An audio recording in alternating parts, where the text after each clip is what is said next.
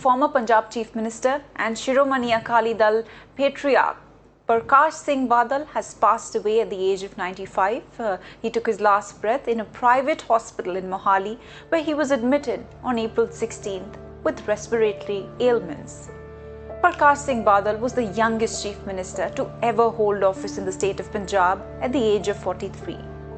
Now, in a career spanning over 7 decades, he lost only 2 elections, one in 1967 and the latest in 2022 Punjab Assembly elections. Political leaders across parties expressed their condolences. Now, 2 days of national mourning has been declared over the leader's demise.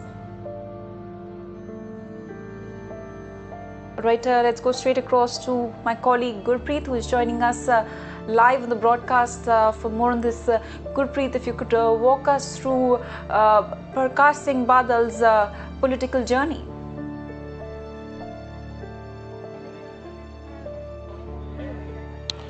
Well, before discussing about the political journey, I'll request my Vijay to show all the pictures on the ground and what is happening at the ground at this point of time. This is the private hospital in Mohali, where yesterday Parkash Singh Badal has come to his illness. For the last so many days, he has been admitted here because he was not well at all. At the same time, since morning, we have been reporting from here. We have seen a beeline of all the political leaders across the party line. We have seen whether it's the Congress leader or from the other political parties, they had come to just offer their condolences to the former Chief Minister of Punjab, Parkash Singh Badal. And if we can talk about his stature in politics, we all know for the last 60 to 70 years, he was the one who had contributed a lot. And he has not only limited to only this state. We have seen he has a close ties with the former Chief Minister of Haryana, Om Prakash Chautala family also,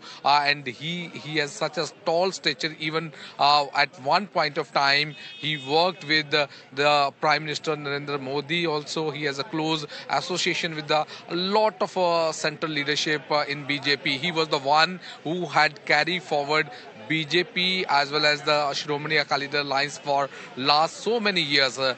During the farm law, we have seen because of ideological differences that alliance had been snapped off.